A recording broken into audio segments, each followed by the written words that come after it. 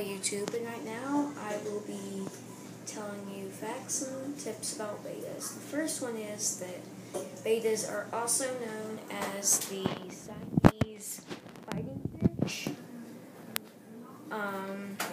I think they're part of like the Gvuhvboiu family or something like that. I heard it's good. You don't have to have a big tank for them to be happy, unless if you have a community tank or something. Like, you can keep them in a big tank, but it needs to at least be a gallon to get at least a half a gallon. It needs to be at least half a gallon.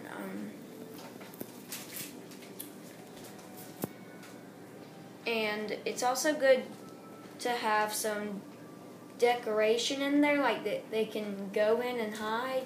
Same with plants. They need at least one plant, because that helps them feel safer. What are you filming? A YouTube video. Sorry guys. Yeah. But sorry guys, my sister's being anxious. Something else you need to know about bettas is that they need a variety of foods, because, I mean, how would you like eating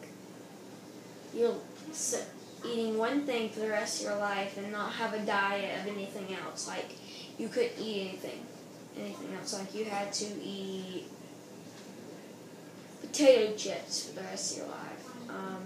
After a while, that wouldn't be good.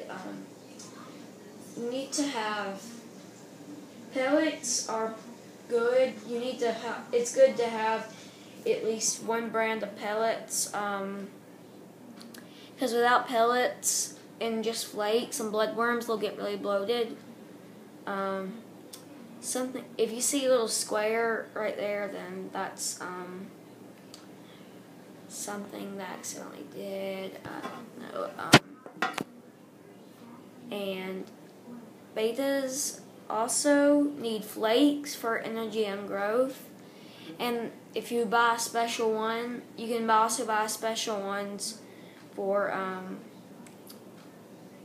them, so that they can have energy and growth.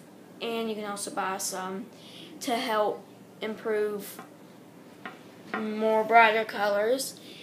Bloodworms are for energy and conditioning, but I mean, you need to have at least, sorry, that's kind of weird, it shows my feet. They also need like some kind of freeze-dried live food, but unless if you're breeding, that's like, it's not supposed to be given all the time. Freezer-dried bloodworms, those are good from Tetra. Yeah. And don't expect your betta to eat everything you give it, because it just won't. If you don't know that bettas, there are a variety of bettas. They have veil tails, which those are the original ones. Crown tails, king crown tails, triple tails, half moon, double tail, half moons, and the delta tails. And that's pretty much it. Sorry that I messed up a whole bunch. Started mumbling, and my sister, and it was kind of long. Bye.